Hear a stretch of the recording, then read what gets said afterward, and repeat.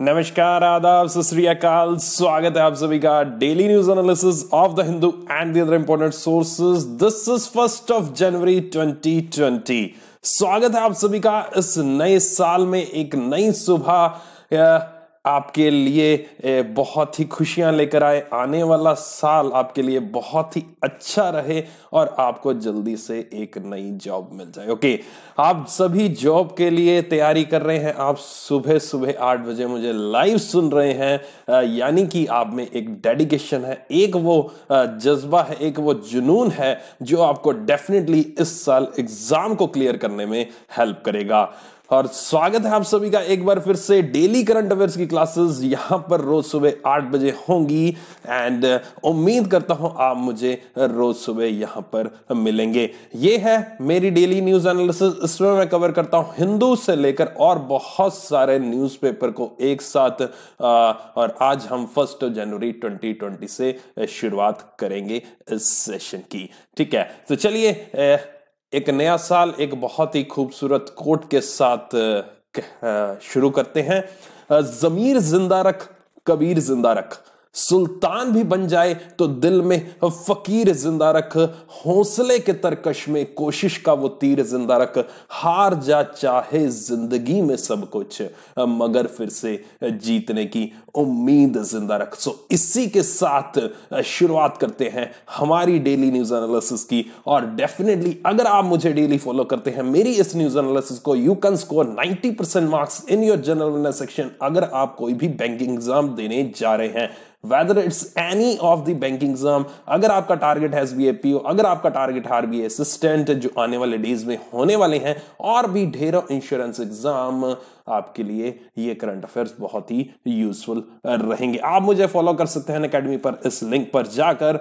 And ये मेरी Unacademy profile का लिंक है, आपको पीडीएफ नीचे गए चैनल पे डेली बेसिस पर मिल जाएंगी।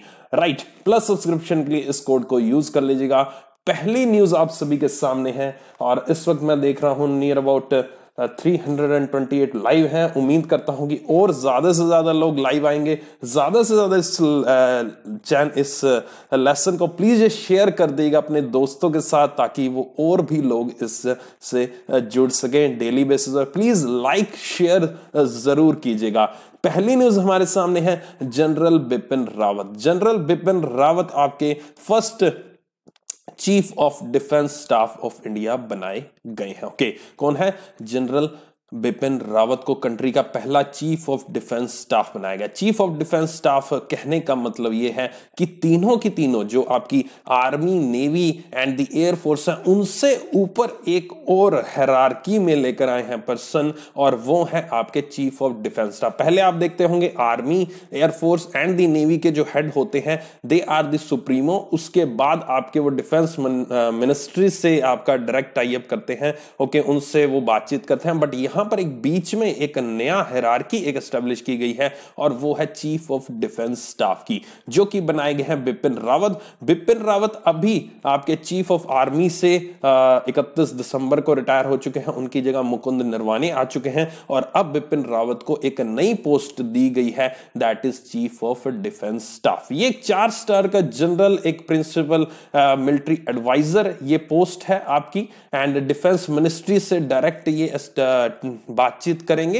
एंड एक नया डिपार्टमेंट बनाया है, डिपार्टमेंट ऑफ मिलिट्री अफेयर्स, उसके ये हेड रहेंगे। So exam point of view से इवन डायरेक्टली आपको क्वेश्चन ये भी पूछ सकते हैं, who will be heading the new department of military affairs? Right answer उसका रहेगा general Bipin Rawat. Okay, so this will be the right answer, general Bipin Rawat. And इसके साथ ही उन्होंने सीडीएस की जो पोस्ट है उसकी जो मैक्सिमम एज है वो 65 ईयर्स कर दी है।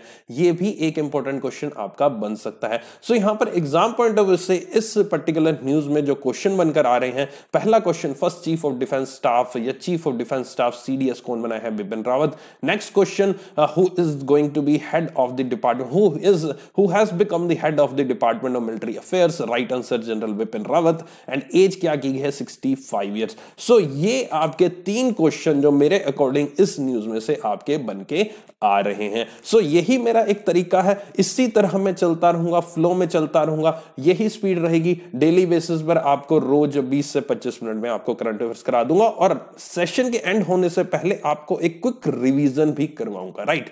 सो यहां पर एक और न्यूज आई है, मलाला यूसुफजई। उम्मीद करता हूं आपको पता होगा, Malala Yousafzai Nobel prize peace prize winner है। चलिए मुझे कमेंट सेक्शन में फटाफट बताइए कि मलाला यूसुफजई ने पीस प्राइज, जो नोबेल पीस प्राइज, कौन से ईयर में जीता था। कमेंट सेक्शन में जल्दी से सभी के सभी लिख दीजिएगा। गुल मकाई एक नाम की मूवी उनकी जिंदगी पर यह बनाई गई है, मलाला यूसुफजई, जो कि 31 जनवरी को रिलीज होने वाली है। And film has been directed by the एच.ई. Amjad Khan and produce की है संजय सिंगला ने। जयंतीलाल गड़ा एंड टेक्नो फिल्म्स भी इसमें शामिल हैं, वो भी एक प्रोड्यूसर या कह सकते हैं प्रेजेंटर हैं। एक्टर रीमा शेख ये आपके मलाला यूसुफजई के किरदार को निभाएंगी। सो यहां पर एग्जाम पॉइंट ऑफ से क्वेश्चन काफी इंपॉर्टेंट, नेम पूछा जा सकता है आपसे, बुक बायोपिक का नेम, मूवी का नेम पूछा जा सकता है, कौन इसको डायरेक्ट कर रहा है, ये सारे के सारे नाम इंपॉर्टेंट है। देखो सारे के सारे नाम इंपॉर्टेंट है यहाँ पर, टेक्नो फिल्म्स, जयंतीलाल गड़ा, and each and every name is important and the actor name also important who is going to play the role of this Malala Yousafzai. Okay, so Gul Makai Nobel Peace Prize. Okay, चलिए next news पे चलते हैं। Indian navy plans to build 24 submarines. Okay, जो पानी के अंदर चलती हैं आपकी, 24 सबमरीन्स नई बनाने का फैसला किया है इंडियन नेवी ने। कितनी? 24, जिसमें से 6 जो रहेंगी वो रहेंगी न्यूक्लियर अटैक। ओके, न्यूक्लियर आपके मिसाइल, न्यूक्लियर उसमें अटैक, न्यूक्लियर मिसाइल को उसमें किया जा सकता है use. So this is the 6 nuclear attacks include की जाएंगी 24 सबमरीन्स में। प्रेजेंटली इंडिया के पास 15 ऐसी सबमरीन्स है, जिसमें से 2 ही आपकी न्यूक्लियर सबमरीन्स, 2 का नाम है INS Arihant and the INS chakra. Okay, सो ये 2 नाम है, इंपॉर्टेंट नेम है and this is the Indian navy. Exam point of से क्वेश्चन, कितनी सबमरीन्स बनाने जा रहा है? 24 सबमरीन्स बनाने जा रहा है, जिसमें से 6 रहेंगी आपकी न्यूक्लियर वाली एंड 15 आपकी ऑलरेडी है। 2 ऑलरेडी कौन कौन सी हैं ये भी पूछा जा सकता है, नाम अच्छे से याद रख लीजिएगा, INS Arihant and the INS chakra. Okay, सो ये नेम भी याद रख लीजिएगा। इंडियन नेवी का जो डे है अभी हाल ही में ही गया था, 4 दिसंबर को, and the admiral Karambir Singh आपके चीफ ऑफ नेवल स्टाफ है। नेक्स्ट न्यूज आपके चलते हैं और ये आई है डिफेंस इंडिया स्टार्टअप चैलेंज। सो आज इंडियन आर्मी या डिफेंस से काफी सारी न्यूज हैं।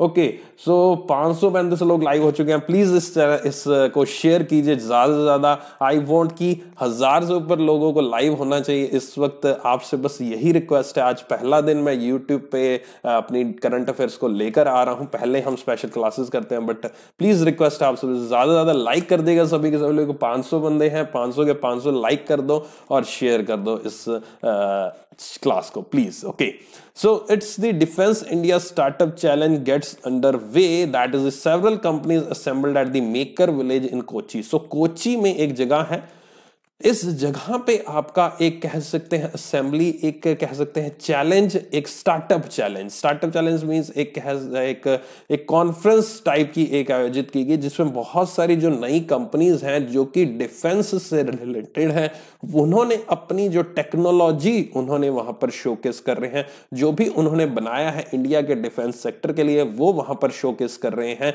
सो ये आपका जो भी उन्होंने टेक्नोलॉजीज है, अगर वो इंडियन आर्मी या इंडियन आर्मी के लिए, इंडियन डिफेंस सेक्टर के लिए काम आती हैं, तो डेफिनेटली उनको हायर भी किया जाएगा, उनकी टेक्नोलॉजी को परचेज भी किया जाएगा। So this is the new thing, this is the thing. बहुत सारी कंपनीज कहां पर आई हैं? कोची में आई हैं, कोची में आई हैं और यहां पर डिफेंस इंडिया स्टार्टअप चैलेंज हुआ है और जिसको इनॉग्रेट किया रियर एडमिरल आरजे नाद करनी ने, जो कि chief of staff southern naval command के हैं, राइट। सो यहां पर डिस्क 3 इसको शॉर्ट में नाम दिया गया। ओके, कुछ लोग रात को डिस्को में होंगे, कुछ लोग आपकी तरह बहुत ही सीरियस होंगे जो स्टडी पे फोकस किया होगा। डेफिनेटली जो स्टडी पे अभी फोकस करके बैठे, रात को भी मेरी क्लास चली थी 12 बजे तक और आज सुबह 8 बजे क्लास है। सो उम्मीद करता हूं जो लोग फोकस कर रहे हैं वो सभी के सभी आज इस साल जरूर नौकरी लेकर रहेंगे। और ओके, सो सभी के सभी थम्स अप कर दो एक एक करके। जितने भी लोग चाहते हैं कि इस साल सर हमारी डेफिनेटली नौकरी लगेगी और हम लगकर दिखाएंगे उसको।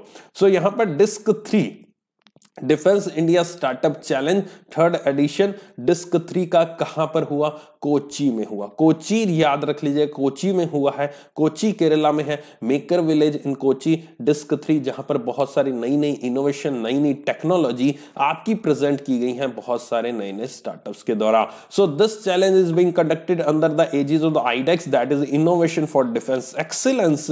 इसके द्वारा ये कंडक्ट किया गया है एंड इसमें आपका जो भी स्टार्टअप आपकी चुनी जाएगी, जो भी कंपनी चुनी जाएगी इस टेक्नोलॉजी इन डिफेंस सेक्टर के लिए टेक्नोलॉजी बनाने के लिए, उसको 5 करोड़ रुपए भी दिए जाएंगे उनके सपोर्ट के लिए। सो यहां पर एग्जाम पॉइंट ऑफ से आईडेक्स पूछा जा सकता है, 5 करोड़ अमाउंट पूछी जा सकती है, कहां पर हुआ ये पूछा जा सकता है। सो ये जो चीजें मैं राउंड कर रहा हूं, ये जो चीजें मैं हाईलाइट कर रहा हूं, ये आपके लिए बहुत इंपॉर्टेंट है। सो ये ज्यादा से ज्यादा इन पे फोकस कीजिएगा, आप अच्छे से याद करके जाएं एग्जाम पॉइंट ऑफ। सो जो राउंड है उनमें सभी में एक एक क्वेश्चन आपका बन सकता है, राइट।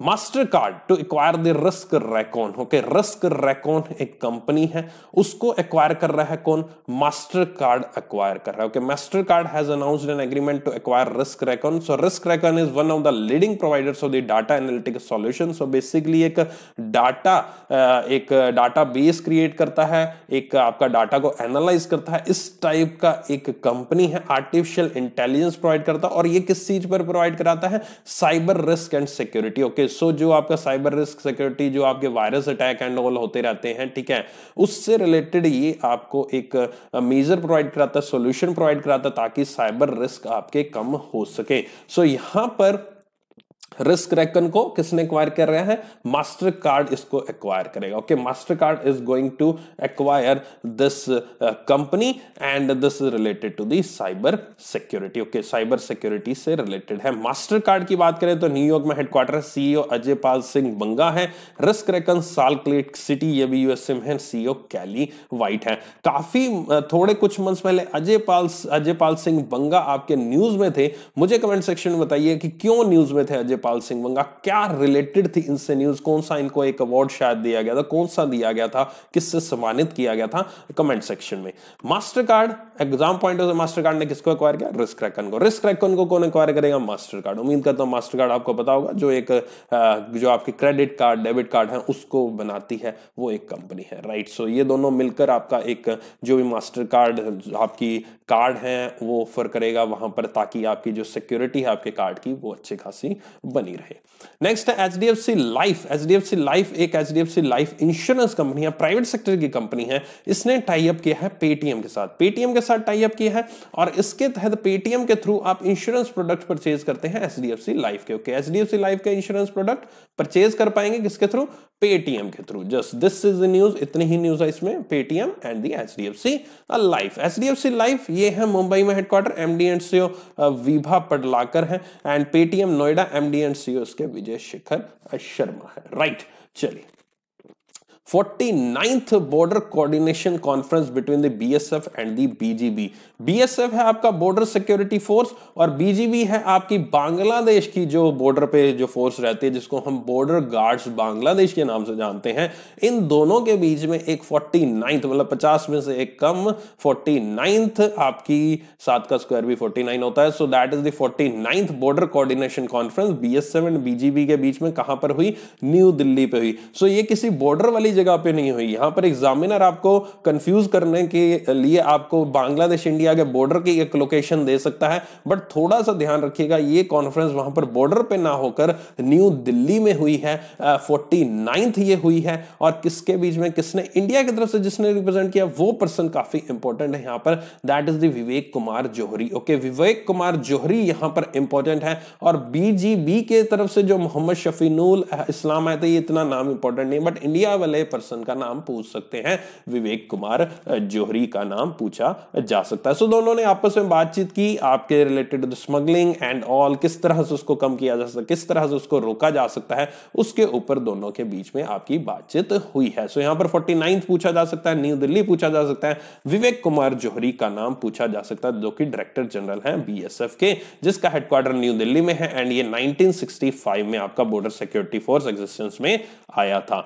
नेक्स्ट चलते हैं क्रिस्टियाना कोच। क्रिस्टियाना कोच, इससे रिलेटेड एक क्वेश्चन भी आपका आ चुका है प्रीवियस एक एग्जाम में। सो वही चीज, अब जो क्वेश्चन आया था बेसिकली उनका पूछा था कि कितने वो दिनों के लिए वो जा रही हैं वहां पर एक स्पेस फ्लाइट में, एक स्पेस वॉक के लिए, और यहां पर सॉरी स्पेस में रहेंगी वो आपकी। सो यहां पर अब उसको पूरा कर लिया, उस रिकॉर्ड को उन्होंने बना लिया है। सो यहां पर she has created a record for longest single space flight bye a women. सो ये इन्होंने 288 डेज का रिकॉर्ड जो है सरपास किया। यही क्वेश्चन एग्जाम में पूछा गया था एक आपके प्रीवियस में, एंड पैगी विटसन का उन्होंने रिकॉर्ड आपका तोड़ा है। ओके, और ये आपका फरवरी 2020 में अर्थ पे, धरती पर आ जाएंगे जब ये 300 दिन से इनको ज्यादा हो जाएंगे। एंड ये 14 मार्च 2019 को आपकी इंटरनेशनल स्पेस स्टेशन पे गई थी, स्पेस में गई थी, अंतरिक्ष में गई थी। सो यहां पर क्रिस्टियाना कोच नाम इंपॉर्टेंट है। 288 डेज का रिकॉर्ड उन्होंने ब्रेक किया। सो 289 डेज हो गए। ओके, सो यहां पर मतलब रहेंगी 300 दिन से ज्यादा, फरवरी 2020 में आएंगे। ये नेम भी इंपॉर्टेंट है। पैगी विटसन का नाम भी आपसे पूछा जा सकता है, ऐसा नहीं है कि ये नाम नहीं पूछा जा सकता, ये नाम भी पूछा जा सकता है आपसे। And this is the international space station पे, दैट इज द 14 मार्च 2019 को गई थी। सो यहां पर एक और क्वेश्चन इसमें से बन सकता है कि ओवरऑल अगर मैं मैन और वीमेन दोनों की बात करूं तो दोनों में आपके सबसे ज्यादा विल्लारी पोली याकोव यहां पर नाम इंपॉर्टेंट है। ये आपके रहे हैं सबसे ज्यादा 438 डेज के लिए, 438 डेज के लिए रहे हैं आपके। एंड ये आपके रशिया के स्पेस स्टेशन से आपके गए थे 1994-1995 के बीच में। ये नेम भी आपसे पूछा जा सकता है 438 डेज के लिए। नासा की बात करें, वॉशिंगटन डीसी में हेडक्वार्टर है, जिम ब्रेंडनस्टाइन इसके आपके एडमिन है। ओके, नेक्स्ट न्यूज पे चलते हैं, एयरटेल पेमेंट बैंक। सो जैसा आप सभी को मालूम होगा, अगर आप मुझे डेली फॉलो करते थे स्पेशल क्लासेस अनअकैडमी पे, सो 24/7 NEFT money transfer, 24/7 NEFT money transfer आपकी एयरटेल पेमेंट बैंक ने अनाउंस किया है। Customer now be able to use the NEFT 24/7। Okay, so 24/7 use कर सकेंगे। ऑलरेडी आरबीआई इसके लिए कह चुका है कि आपको 24/7 फैसिलिटी प्रोवाइड करानी है एनईएफटी की। सो यहां पर एयरटेल पेमेंट बैंक ने इसकी शुरुआत कर दी है। एयरटेल पेमेंट बैंक ने अपने कस्टमर के लिए एनईएफटी फैसिलिटी ये पूरे के पूरे सभी के सभी दिन प्रोवाइड करवाएगा। National electronic fund transfer. Okay, सो इसके बारे में उम्मीद करता हूं आपको पता होगा। And one more thing students, जो लोग मुझे पहली बार सुन रहे हैं उनको मैं बता दूं, मैं अनअकैडमी पे लाइव क्लासेस लेता हूं, ठीक है। और इसके साथ ही मेरे बहुत सारे कोर्सेज फ्री ऑफ कॉस्ट आपके अवेलेबल है मेरी अनअकैडमी प्रोफाइल पर। आप उनको जाकर एक बार विजिट जरूर कीजिएगा। उसमें आपको बैंकिंग अवेयरनेस का कोर्स भी मिल जाएगा, और मेरे प्लस के स्टूडेंट्स उनको मेरे बैंकिंग अवेयरनेस के कोर्स वहां पर लाइव क्लासेस मिल जाएंगे। और बहुत ही जल्द एक नया कोर्स भी स्टार्ट हो रहा है। सो उनमें आपको बैंकिंग अवेयरनेस के जितने कंसेप्ट है उसको क्लियर कर लीजिएगा। सो एनईएफटी के बारे में वहां पर मैंने आपको तसल्ली से बताया हुआ है। एयरटेल पेमेंट बैंक का हेडक्वार्टर न्यू दिल्ली में है। एमडी एंड सीईओ आपके अनुबर्ता विश्वास है। चलिए, नेक्स्ट न्यूज आपकी है, Indian railway to launch the Tejas express on Ahmedabad Mumbai root. Ahmedabad Mumbai root के ऊपर आपका इंडियन रेलवे तेजस एक्सप्रेस लॉन्च स्टार्ट करने जा रहा है। सो आईआरसीटीसी के द्वारा ये आपकी ऑलरेडी लखनऊ दिल्ली तेजस एक्सप्रेस ये आपकी ऑलरेडी रन हो चुकी है। सो ये आपकी सेकंड ट्रेन रहेगी, और ये रहेगी अहमदाबाद मुंबई के बीच में। और ये 17 जनवरी 2020 को इसको हरी झंडी दिखाई जाएगी, और कमर्शियली ये 19 जनवरी को स्टार्ट हो जाएगी अहमदाबाद से। यहां पर एग्जाम पॉइंट ऑफ से सबसे पहले किसके द्वारा रन की जाती है तेजस? आईआरसीटीसी के द्वारा। ऑलरेडी कौन सी ट्रेन रन की जा चुकी है? लखनऊ दिल्ली के बीच में। सेकंड ट्रेन किसके बीच में जा रही है? अहमदाबाद एंड मुंबई के बीच में जा रही है। कौन सी डेट से जाएगी? 19 जनवरी से जाएगी। कहां से जाएगी? अहमदाबाद से जाएगी। अगर ट्रिकी क्वेश्चन की बात करूं तो इवन ये भी पूछ सकते हैं कहां से फ्लैग ऑफ होगी। आपको अहमदाबाद मुंबई में कंफ्यूजन हो जाएगा, कुछ लोग मुंबई टिक कराएंगे, कुछ लोग अहमदाबाद। तो जो अहमदाबाद टिक करके आएंगे उनका आंसर सही हो जाएगा। नेक्स्ट चलते हैं, new passenger friendly information system launched at the Anakapalle station, जो कि विजयवाड़ा डिवीजन में है। सो ये आपका एक इंफॉर्मेशन सिस्टम, नया इंफॉर्मेशन सिस्टम, एक डिस्प्ले बोर्ड बेसिकली वहां पर इस पर्टिकुलर स्टेशन पर लगाया जा रहा है, जिसको at a glance display board and coach guidance display board दिया गया है। एज वेल एज दी इसमें आपका इंफॉर्मेशन सिस्टम में नई ऐसी टेक्नोलॉजी को यूज किया जा रहा है जिसमें आपको जो ट्रेन उस स्टेशन पर आने वाली है उनकी रियल टाइम लोकेशन पता लग जाएगी, उनकी रियल टाइम लोकेशन पता लग जाएगी आपको। ये है आपका okay. So okay, more than 683 live है इस वक्त। सो ये आपको एक उनको पता लग जाएगी रियल टाइम लोकेशन कहां पर है ट्रेन। ऑब्वियस आपके पास बहुत सारी एक एप्स होती हैं, उसमें आप देख सकते हैं ऑफिशियली ऐप NTES करके है रेलवे की। सो वहां पर आपको जो कि क्रिस्प इंफॉर्मेशन प्रोवाइड कराता है, सेंट्रलाइज्ड रेलवे इंफॉर्मेशन सिस्टम। सो आप वहां पर डिस्प्ले बोर्ड पे पता लग जाएगी कि कहां पर लोकेटेड है ये train. And this is the Vijayawada division अन्नाकपल्ली station पर। ये आपके कुछ डिस्प्ले बोर्ड्स, कुछ नया इंफॉर्मेशन सिस्टम आपका एस्टेब्लिश किया जा रहा है सदर्न सेंट्रल रेलवे के अंडर। ये आपका रेलवे स्टेशन आता है। सो यहां पर एग्जाम पॉइंट ऑफ से रेलवे स्टेशन का नाम पूछा जा सकता है। सदर्न सेंट्रल रेलवे में आता है, विजयवाड़ा डिवीजन के अंडर आता है। So these are the questions which they can ask you, centralised railway information system. Okay, सो यहां पर जो डिस्प्ले की जाएगी इंफॉर्मेशन, वो आपकी जो भी ट्रेन जो भी स्टेशन पर आ रही है, कितने बजे आ रही है, कब आएगी, कितनी लेट है, 3 लैंग्वेजेस में, तेलुगु, इंग्लिश एंड हिंदी में आपकी की जाएगी। मिनिस्ट्री ऑफ रेलवे की बात करें तो Piyush Goyal, Vinod Kumar Yadav. Okay, so Piyush Goyal and the Vinod Kumar Yadav आपके यूनियन मिनिस्टर हैं एंड द विनोद कुमार यादव आपके चेयरपर्सन है। ओके,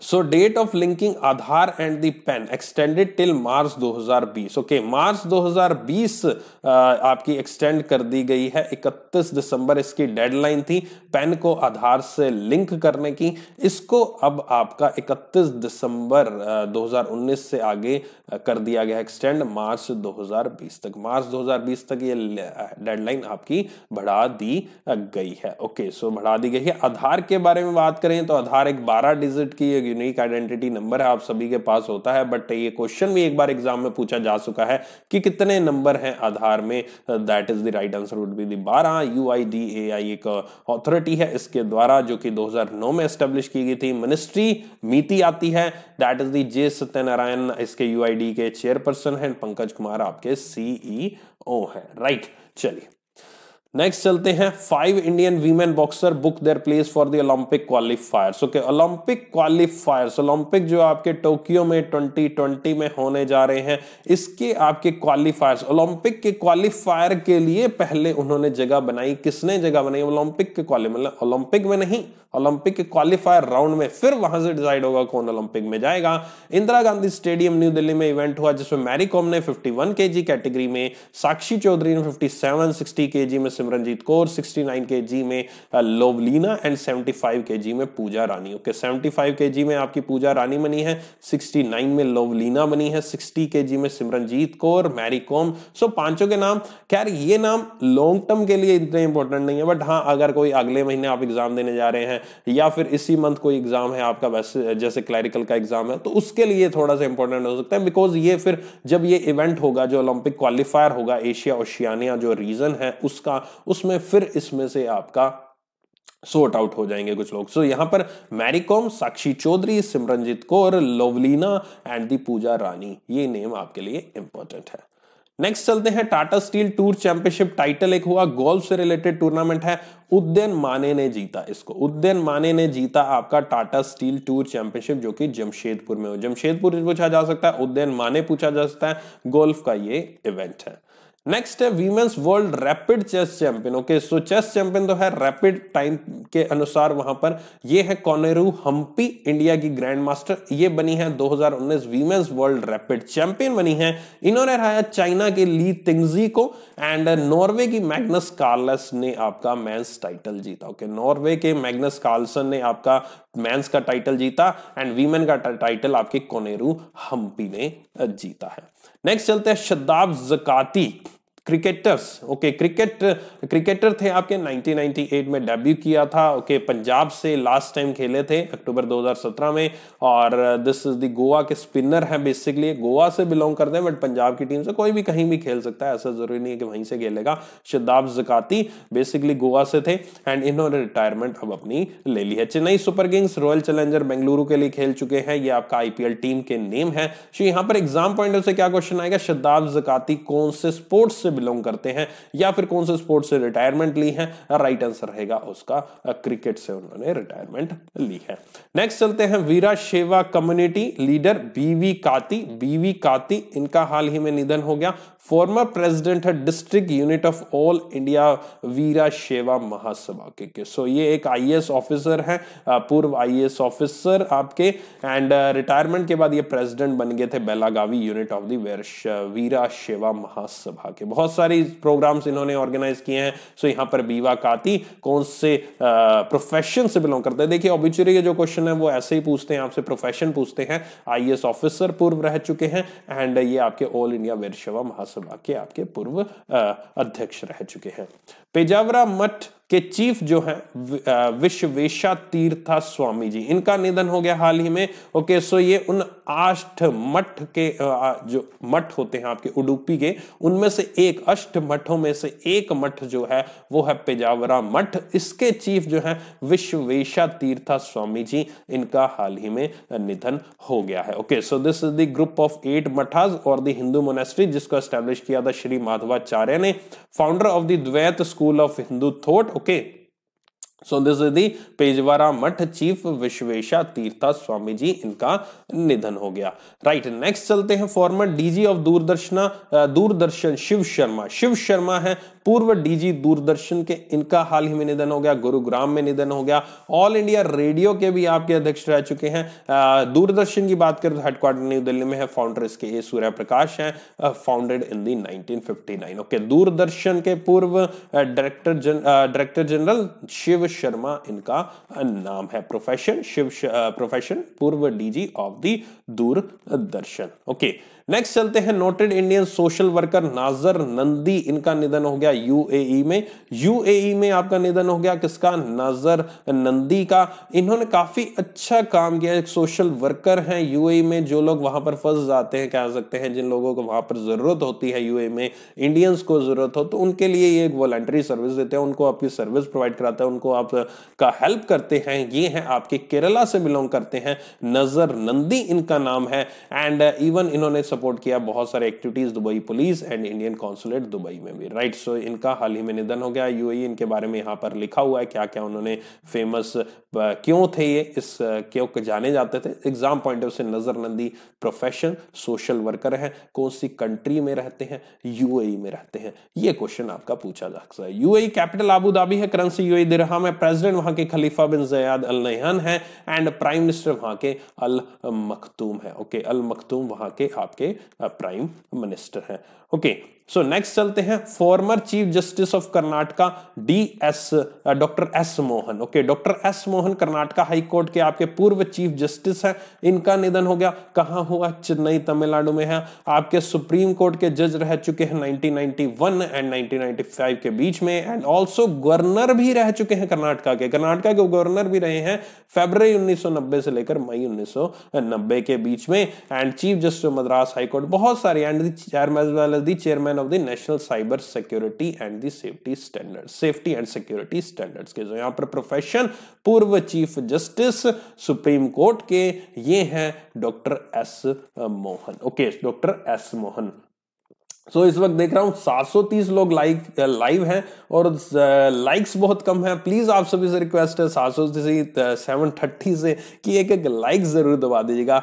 और चलिए अब इस सेशन को हम फिर से इसकी शुरुआत करते हैं। ओके, सो यहां पर अब हम करेंगे दोबारा से रिवीजन। ओके, सो दोबारा से हम करते हैं इसकी रिवीजन, क्विक रिवीजन एक हो जाएगी तो आपके माइंड में सारी चीजें फिट हो जाएंगी। राइट, चलिए फटाफट करते हैं। ओके, तो चलिए पसंद आया तो फटाफट लाइक कर दीजिएगा और इसी तरह से शेयर कर दीजिएगा। इस सेशन को डेली बेसिस पर आपके लिए लेकर आता रहूंगा। सो यहाँ पर है general Bipin Rawat, first chief of defence staff बने हैं। First chief of defence staff कौन बने हैं? जनरल बिपिन रावत बने हैं। जनरल बिपिन रावत बने हैं first chief of defence staff, या फिर हेड बने हैं डिपार्टमेंट ऑफ मिलिट्री अफेयर्स के। 65 साल सीडीएस की एज, मैक्सिमम एज भी कर दी गई है।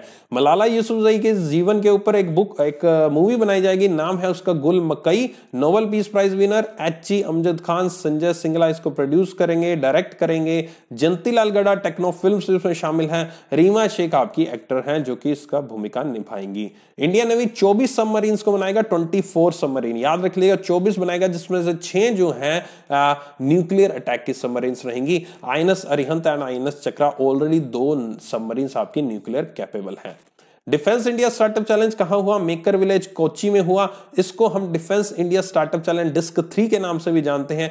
IDEX innovation for defence excellence इसके द्वारा ये कंडक्ट किया गया एंड 5 करोड़ की आपकी हेल्प दी जाएगी स्टार्टअप्स को, कि 5 करोड़ की आपकी हेल्प दी जाएगी इन स्टार्टअप्स को। नेक्स्ट है master card to acquire the risk रैकॉन। Risk रैकॉन को आपका मास्टर कार्ड जो है वो एक्वायर करेगा। रिस्क रैकॉन एक साइबर सिक्योरिटी से रिलेटेड एक कंपनी है और इसके साथ मास्टर कार्ड इसको एक्वायर करेगा। एचडीएफसी लाइफ आपका टाई अप किया है पेटीएम के साथ। पेटीएम पे यार एचडीएफसी लाइफ के इंश्योरेंस प्रोडक्ट्स को परचेज कर सकते हैं। 49th border coordination conference BSF and BGB के बीच में है। बीएसएफ की तरफ से विवेक कुमार जौहरी ने रिप्रेजेंट किया और यह कॉन्फ्रेंस आपकी न्यू दिल्ली में हुई है। क्रिस्टियाना कोच ने आपका लॉन्गेस्ट सिंगल मतलब स्पेस में रहने वाली सबसे ज्यादा समय तक बनी है क्रिस्टियाना कोच।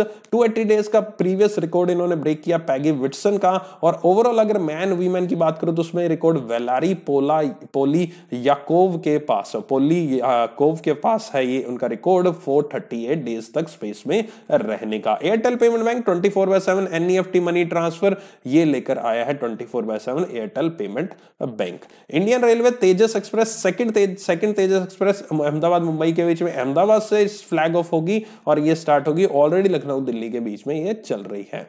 एक इंफॉर्मेशन सिस्टम नया लेकर आए हैं अनाकपाली रेलवे स्टेशन के ऊपर। Southern central railway display board वहां पर एस्टेब्लिश किया जाएगा। रियल टाइम इंफॉर्मेशन दी जाएगी आपके ट्रेन के बारे में और भी बहुत सारी चीजों के बारे में। ये है सेंट्रल रेलवे इंफॉर्मेशन सिस्टम के द्वारा इसको अपडेट किया जाएगा। तीनों लैंग्वेजेस तेलुगु इंग्लिश हिंदी में ये अवेलेबल रहेगी इंफॉर्मेशन। आधार और पैन को लिंक करने की जो डेडलाइन है उसको इंक्रीज फिर से कर दिया गया है 31 मार्च 2020, पहले 31 दिसंबर 2019 थी। 5 इंडियन वीमेन बॉक्सर ओलंपिक क्वालिफायर्स के लिए क्वालिफाई की गई हैं और वो है Mary com, Sakshi Chaudhary, Simranjeet Kaur, Lovlina and the Puja Rani.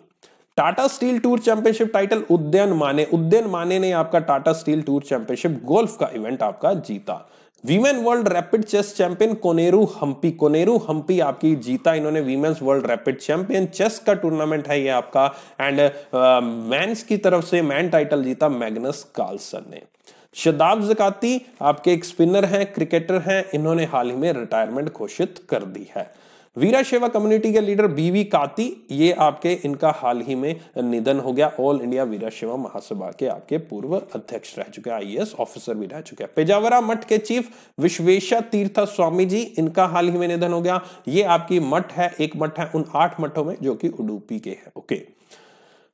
Former DG Doordarshan Shiv Sharma इनका हाल ही में निधन हो गया। शिव शर्मा गुरुग्राम हरियाणा में इनका निधन हो गया। ऑल इंडिया रेडियो को सर्व कर चुके हैं। इंडियन सोशल वर्कर नाजर नंदी यूएई में इनका निधन हो गया। नाजर नंदी का यूएई में निधन हो गया। सोशल वर्कर हैं, बहुत अच्छा काम करते हैं वहां के यूएई में जो इंडियन कम्युनिटी वहां पर रहती है उनकी हेल्प करते हैं। फॉर्मर चीफ जस्टिस कर्नाटका के डॉक्टर एस मोहन पूर्व सुप्रीम कोर्ट के जज भी रह चुके हैं, इनका हाल ही में आपका निधन हुआ है। ओके, तो चलो मेरे दोस्तों इसी तरह से मेरे साथ बने रहिएगा डेली बेसिस पर। उम्मीद करता हूं आपको सेशन बहुत पसंद आया होगा और ये रिवीजन आपको लास्ट में बहुत पसंद आई होगी। इसी तरह रोज सुबह 8 बजे आपके लिए लेकर आऊंगा और मुझे फॉलो करते रहिए। डिस्क्रिप्शन में आपके लिए लिंक है अनअकैडमी प्लस को सब्सक्राइब करने का। उम्मीद करता हूं प्लस सब्सक्रिप्शन के बारे में पता होगा। कोड यूज कर लीजिएगा, वहां पर मेरा कोड भी है ZINNI। इस कोड को यूज करके आप अनअकैडमी प्लस सब्सक्रिप्शन ले सकते हैं। एंड वन मोर थिंग, आज शाम को एक सेशन है 8:30 बजे यूट्यूब पे, इसी चैनल पे, उसको जरूर सुनिएगा। आपको 2020 में अगर अगर बैंकिंग एग्जाम की तैयारी कर रहे हैं तो आपको क्या क्या वो ऐसी चीजें हैं जो आपको अपने अंदर एक लानी जरूरी है, अडॉप्ट करनी जरूरी है, क्या आप गलतियां करते हैं और क्या कुछ नया आपको करना चाहिए ताकि आप 2020 में डेफिनेटली किसी ना किसी बैंकिंग एग्जाम को क्रैक कर रहे हैं। ओके, सो उस सेशन को जरूर अटेंड कीजिएगा, लाइव आइएगा और कल सुबह फिर 8 बजे इसी जगह पर मिलते हैं। और इसकी पीडीएफ मैं अपने टेलीग्राम चैनल पे अपलोड कर देता हूं, अभी 5 मिनट में हो जाएगी, जो आपको मैंने स्टार्टिंग में इसका लिंक दिया था, उसको जरूर ज्वाइन कर लीजिएगा। Thank you, take care, bye bye. उम्मीद करता हूं कल फिर से मिलेंगे, बट अभी भी लाइक कम है, लाइक ज्यादा से ज्यादा कर दो और कमेंट सेक्शन में मुझे जरूर बताइएगा आपको ये सेशन कैसा लगा। लाइक ज्यादा से ज्यादा, शेयर ज्यादा से ज्यादा, मोर देन 700 लोग यहाँ पर लाइव हैं, तो सभी से यही रिक्वेस्ट है, लाइक कर देगा एक एक करके। Bye bye, take care and C you again today evening 8:30 and फिर टुमारो मॉर्निंग 8 AM। और नया साल बहुत ही मंगलमय हो, ढेरों शुभकामनाएं मेरी तरफ से।